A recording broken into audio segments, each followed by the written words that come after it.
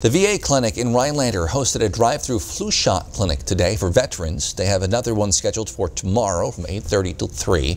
Today, veterans drove up to the pop-up tent where a nurse administered a flu shot if they wanted.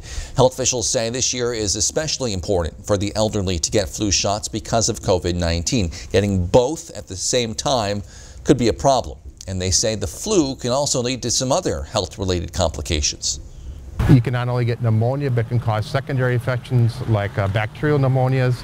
If you have chronic breathing or heart problems, it will also sometimes exacerbate those symptoms too. The COVID-19 pandemic has created a lot of obstacles for the elderly and those with possible transmission inside a building. The open-air drive-up idea was designed to reduce the risk for veterans. We're trying to decrease the amount of exposure to our veterans coming into the clinic, so this is a way they can come in, get the flu shot, and not be exposed. Health officials say the sooner you get a flu shot, the more time your body has to build up an immunity before flu season really hits. If you can't make it to the event in person, vets can still get a shot by scheduling an appointment at the VA or visiting Walmart and showing your military ID.